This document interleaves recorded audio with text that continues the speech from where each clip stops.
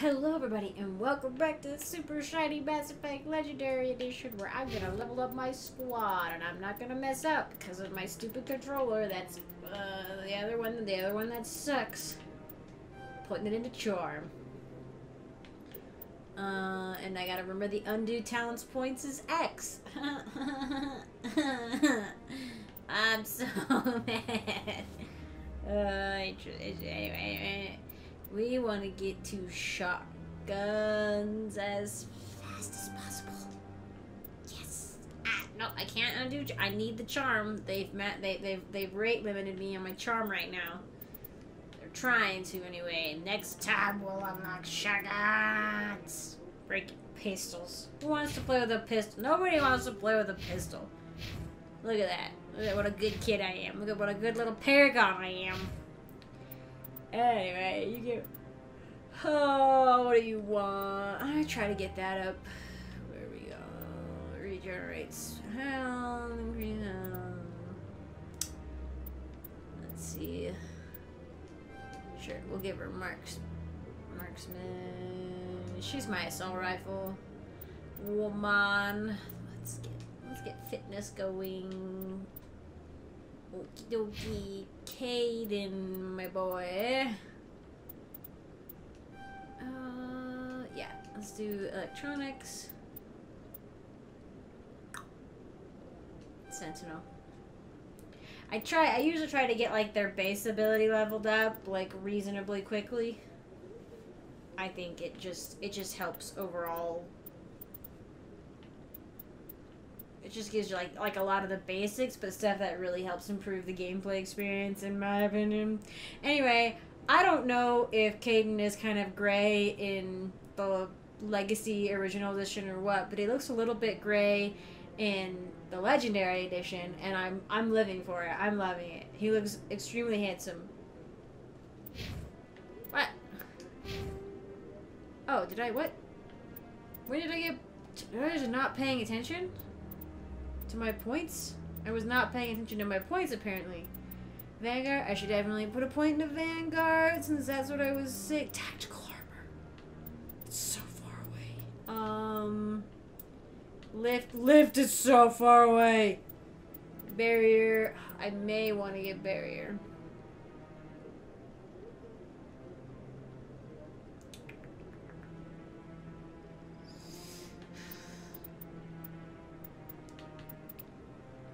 Unlock a barrier. Do I want to like try to get my armor?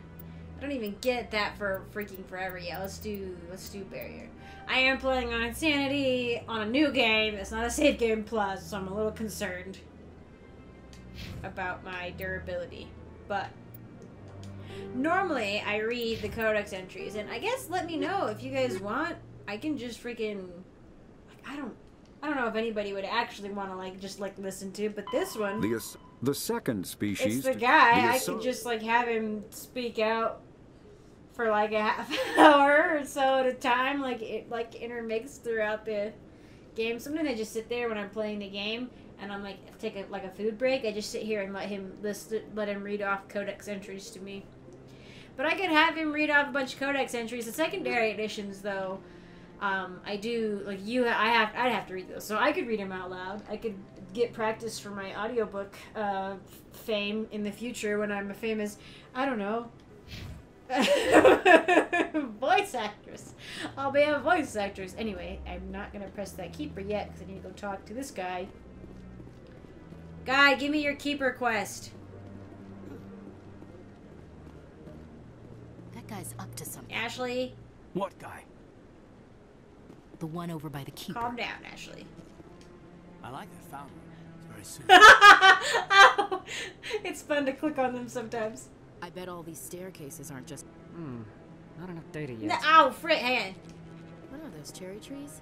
No, cherry trees are alien trees, you fool. I don't know, maybe they are cherry trees. I highly doubt it. Although, actually, in the Codex, I'm pretty sure they do say something about how every year or so, the Citadel,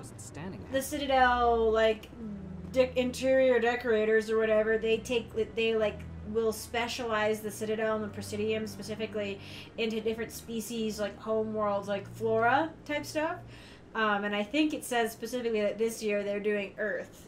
They're showcasing Earth's flora. So it could be, actually.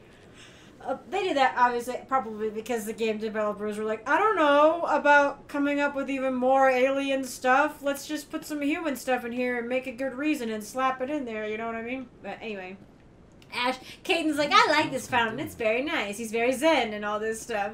And he's like, he enjoys relaxation. And Ashley's over here like, this is a defensible position. It's fine. They're different, two totally different people. What? Oh, no, I wasn't. Oh, no. Never mind. Oh, no. He's in the freaking Citadel Council chambers. Yes, is there something He you couldn't want? try to do this, like, out in the Presidium or in the wards or something. He's in the freaking... How did he even get here? A.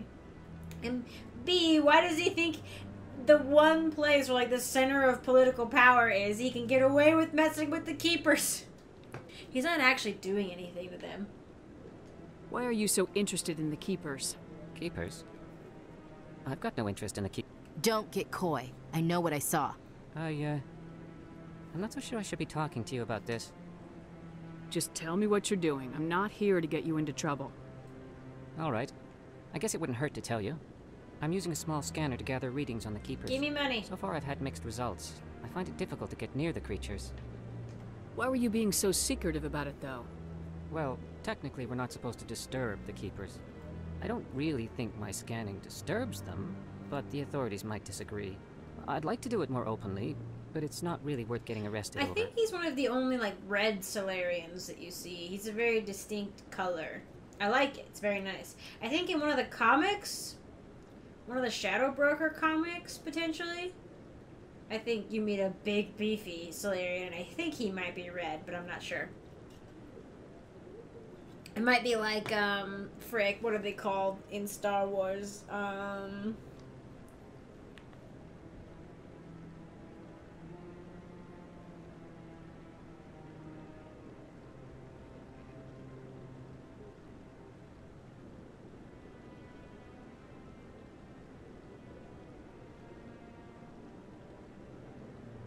Twi'leks! Freaking Twi'leks, I couldn't remember. I think the skin color red in Twi'leks is pretty rare and supposed to be very auspicious. It could be something like that. I don't know. Oh yeah, let me help. I can help you out. I'm not worried about I'm the not worried authorities. about the authorities. I don't even know who you Oh, are. I don't worry about the even a Paragon ship's like, listen, buddy, I'll help you out with some science. I'm not scared of no council. I'm Commander Shepard with the Alliance military. Well, I suppose I could use the help. You'll need this. It's the scanning device I developed. Activate it each time you see a Keeper. All collected data will automatically upload to my database. I'll even send a few credits your way for each unique scan. What are you doing with the data once you've scanned it? Trying to learn whatever I can about the Keepers. We see them working everywhere, yet we know so little about them. I'm a scientist. I want to know what makes them tick. I should get going then. Yes, I have much work myself. So long, and good luck with the scanning. Oh yeah. I'll do my best. Don't worry. I'm very good at this. Keeper. I got 30 credits for that. Anyway, back up here. Is it up here? Last time I did this, which was like 2 years ago now, when I went through Mass Effect 1, there was one Keeper I couldn't find. I thought I had them all. But it turns out I was wrong. I can't even remember where that one was, but I did end up having to get, like, you know, go on to, like, the wiki and, like, look at the map that shows you where all of them are. And be like, I think I got that one, and I have to go check, double check places and stuff. I think there's 2 in here. I could be wrong, but it's always worth being sure. Oh, look at that. What a lovely little terrarium area that is gonna be pristine forever. How nice. Where are you? Where are you hiding from me? Ashley, come on. I was trying to sneak Caden and I off into a corner. Take a hint, Ashley. see. There's one other guy down here that we can check. Oh, I remember. There's one over here. By this guy. By Kohaku. I don't... Kahaku?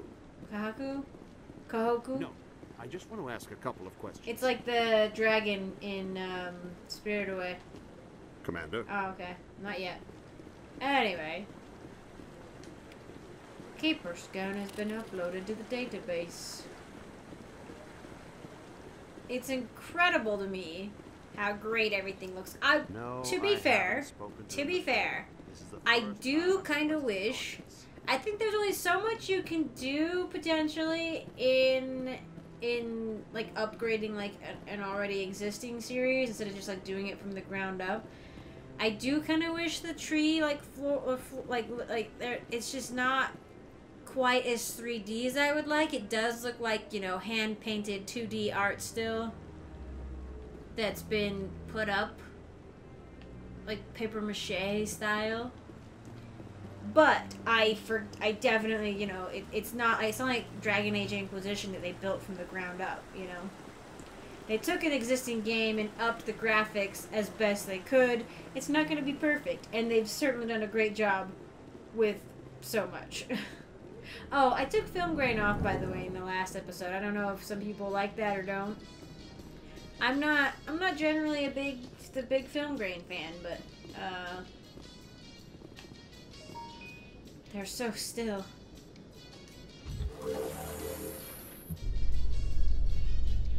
I can't believe the council ignored all. You guys are blurring. Saren's one of their best operatives. It's only natural they take his word over ours. Oh, so now we just chase leads while this smug Turian runs around with his Geth troopers. That's politics, Chief. I hate politics. I do like the sort of balance that is achieved between those two. Like having them as like the angle or your devil, you know, type thing. Anyway, now. Oh, I didn't. Don't worry. It was just a drive-by scam, like people who steal your credit card information just by walking by. Oh yeah, Caden gets like. Anyone else hear that low hum? Sounds like it's coming from that statue. Makes my teeth tingle. Why haven't I think it's because he's biotic, right? But it could like why hasn't anybody like all of the Asari are biotics? Like why couldn't they freaking notice it or do something about it? Huh. You know, art doesn't normally do much for me, but that relay statue, I like. I think she likes it because it's like a practical representation of something. Anyway, freaking look at this. Like, it's a practical representation of something concrete that's useful in the world, and that would appeal to her. Frickin' heck. Nope, not that button. This button.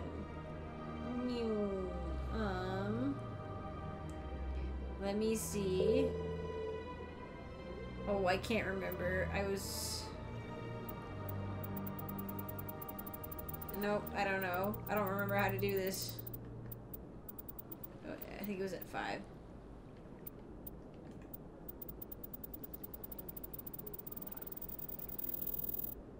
Oh my gosh.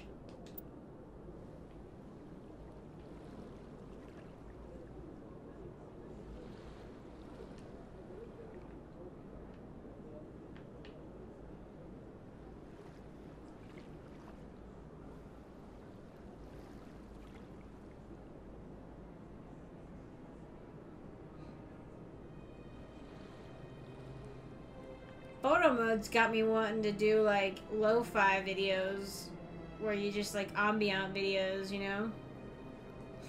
Oops. Put it away. There we go. Everybody calm down. It's time to explore the Presidium and pick up quests. The water isn't like, it's not like the most wondiferous water I've ever seen, you know? But it's way better than it was. But it's like they're working on it off an existing system, you know? You look like you're trying to give drugs to people as they walk past. Oh, Barlavan's in here. That's perfect. So talk to him. What up? I think if you talk to him like second or third, or second or first, it kind of changes like some of the conversational options. What's this? One of the Earth Clan. Ah, a very famous one, yes? You are the one called Shepard. I am. It is a great honor to welcome the heroes of the Blitz. Thank you. I have Korean barbecue waiting for me. Side note, I got a cup up a Korean barbecue. It's like a food truck type place that has like physical like brick and mortar buildings too here, and it's Korean barbecue in a cup, but like a big bowl cup. And I had some for lunch, and it was so much I couldn't finish it. Anyway, the rice noodles were delicious, and the sauce was amazing, and I just want to eat it just right now. I want to eat it. You've got me at a disadvantage here. Forgive me, Earth Clan. My name is Barlavan. My job makes it necessary for me to keep informed. I am a financial advisor to many important clients here on the Citadel. When someone as important as yourself arrives on the station, I take notice. I think I saw a review once about this, and it is interesting. I don't know if I've played many games like this, where like you come into an RPG, right? Story-driven, like narrative-driven RPG, and you're already somebody.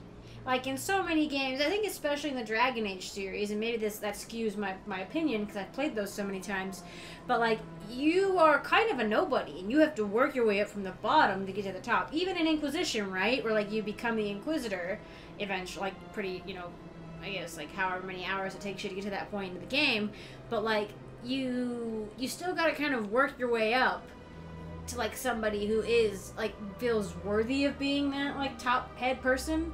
But like it's kind of interesting as Shepard to just walk into the game and you're already known, like people know who you are, and like you already kind of, you have like a summary of your backstory, and you still like headcanon stuff, you know. But it's just interesting. I like it. It's sort of a breath of fresh air. It's sort of, you know, like interesting and nice to just be like, oh yes, you don't have to constantly like explain yourself. You're like, I am Shepard, and then they're like, oh yes, we know of you and your exploits, and you're like, thank you.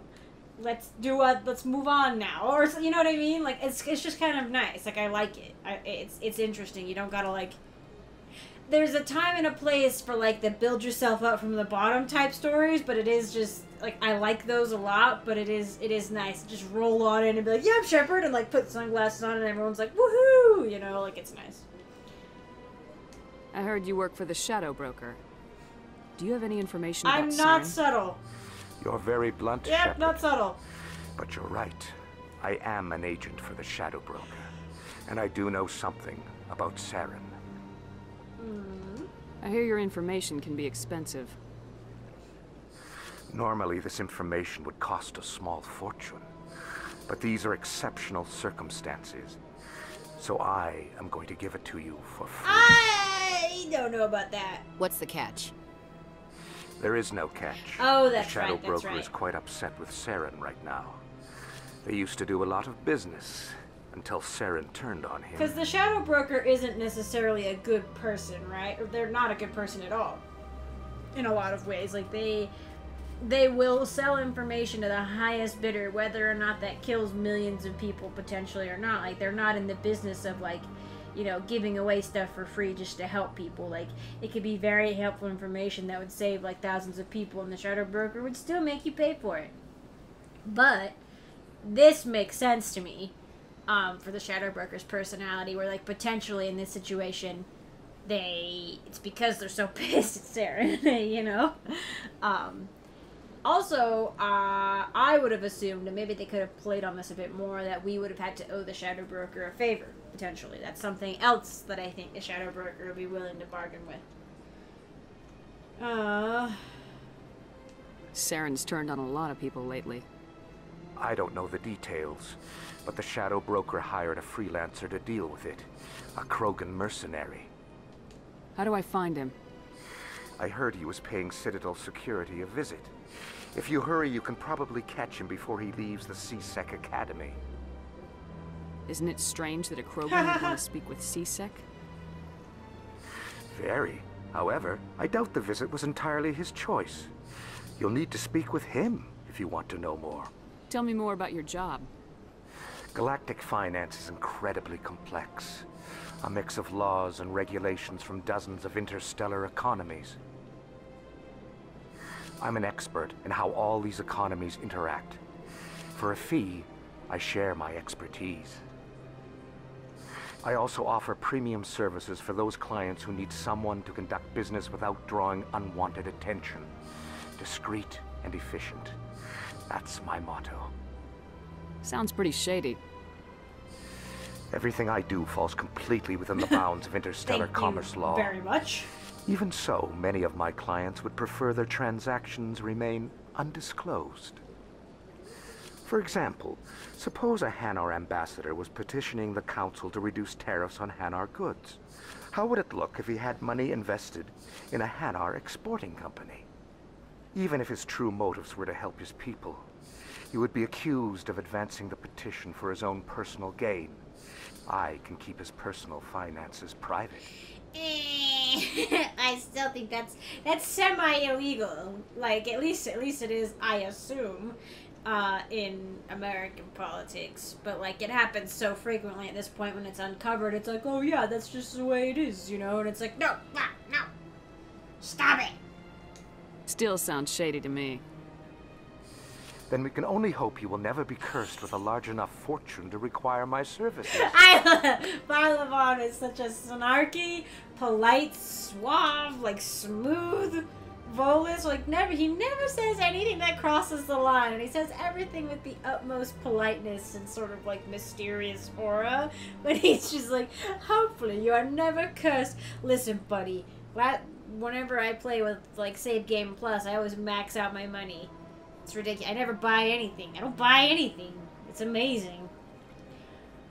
Shadow Broker. Tell me more about the Shadow Broker.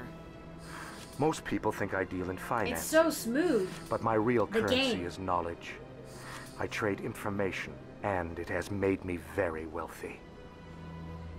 But the Shadow Broker is the true master. Every day he buys and sells secrets that could topple governments, always giving them to the highest bidder. Yet somehow he never seems to upset the natural balance of power.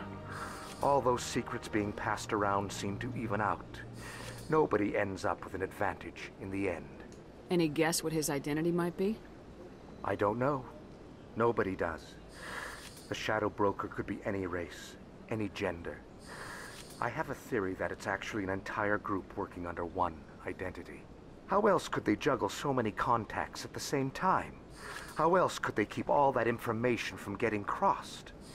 But they've got the perfect setup. Every government is forced to play their game so they don't get behind. But no matter how long you play, no matter how many secrets you buy, you can never win. I thought you'd know more about the man you work for. The man? From time to time, I come across information I sell to the Shadow Broker. That's my only involvement. I like it that way. The more you know, the more dangerous the game becomes. I don't like danger, Commander. I'll leave that to you. Maybe you should be an information broker then, and also potentially spreading rumors that you're a top Shadow Broker agent? Or he's just kind of trying to play it low. What is the word? I can't even think of the phrase, you know? He's just trying to be like, no, I'm not that big a deal, but I think he actually is a fairly well-used contact by the Shadow Broker. What's it like living here on the Citadel? The station is without a doubt the greatest wonder in the galaxy. It is a technological marvel, but its true splendor goes much deeper than the hull and engines. From the Presidium to the wards, the entire station is a testament to the success of the Council. All the species of Citadel spaced together in a single, strong community. I just realized, not just realized, but I just remembered, I don't think we ever see a female Volus or Elcor. And we never see a female Drell. Even in Mass Effect 3, when people were like everyone had been for years, like, where are the women at? Why do all these aliens do they just like, do they not, how do they reproduce? Like, I mean, like, it would be an interesting, like, biological feature, like, legitimately, like, you know, but, we end up getting the Solarian women, the Turian women, We see in the comics a Drell woman, but we never see. And the thing is, like any one of these like people, like creatures, species walking around could be any gender at all, even like a third, fourth, or fifth one or whatever. But anytime they speak, it's with masculine voices, you know, which kind of just it makes you kind of go, hey, hey. Where my ladies at, you know? Anyway, sorry, I'm stretching. Time for the wards. What are the wards like? The cultural heart of the galaxy. They pulse with the lifeblood of millions of citizens from dozens of different species. You never know what you'll find down in the wards, Commander. It's always full of surprises. Fortunately, most of them are pleasant. What makes the Presidium so special? It is the political center of Citadel space. 80% of all intelligent species in the known galaxy acknowledge the Council's authority on interstellar matters.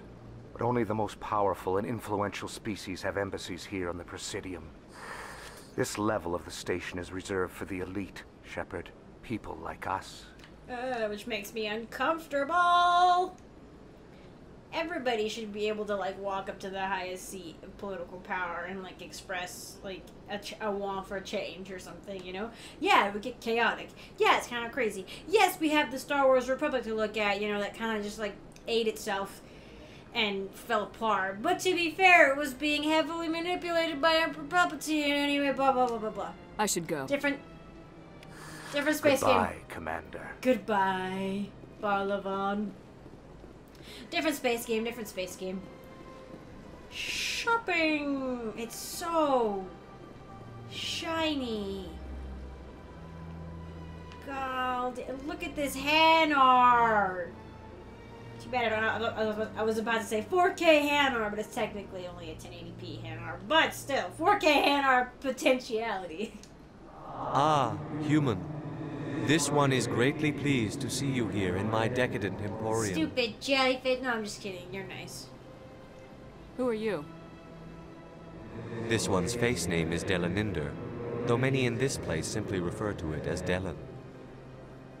Please take time to examine the fine goods it has for purchase, all of great worth. What exactly do you sell? Only the finest and most luxurious items that credits can buy. This one is able to procure almost any item the human would desire, for a price, naturally. Of course, of course. Why do you refer to yourself as this one and it? For the same reason that humans are so inquisitive. It is part of our culture. Specifically, Hanar only refer to themselves in the first person with family or intimates. And we rarely do so with other species. It is just our way. Yeah, it's very interesting. I like the variety of things that they chose, like the variety of like cultural differences. Like, of course, you probably could have done a way more, but like it's interesting stuff like this where it makes a lot of sense, right? I think it explains it later where it's like seen as like too prideful or something, or like too self-centered to like refer to yourself in the first person unless you're with like close family or intimates, you know. I think it's something like that, where they're very conscientious of like being, you know, not selfish, you know. Who are you? Oh. This one's face name is Delaninder. Please take time to examine the fine goods it has for purchase. Let me see if they got all of great worth. Yeah. Show me your items. Let me see. Oh, Look this how one happy is he pleased is. to do so, human. Wiggle. You will not be disappointed. Use standard items. I want to see if you've got... Yes. There we go. A license. Anyway. Aha. I should probably go after I nab... Look, N7 colors. Hey, after I nab this keeper. There might be another one. No. Okay. Maybe? Oh, there might be... Yeah, there might be one way over there. That's nothing. I've had my office rearranged 5 times now. 5 times? Why? What do they want? How should I know? It's not like keepers offer an explanation. This was interesting to me. Yet everyone just lets them go on doing whatever it is they do. What choice do we have? If you try to stop them, they'll just shut down and another one replaces it. Just strange that we know so little about them. It's Not true. to mention frustrating. Why is everybody just like, oh yeah, it's fine. It's fine. No, it's totally fine. Anyway, I wonder if we walked into here early. Not early necessarily. I guess we've already talked to that Elcor. So anyway, I'm going to call this one here. But thank you all so much for watching. I appreciate it. I'm going to eat an early dinner of the rest of my Korean barbecue with rice noodles and cabbage and spicy sauce. Thank you all so much for watching, and I hope to see you in the next one.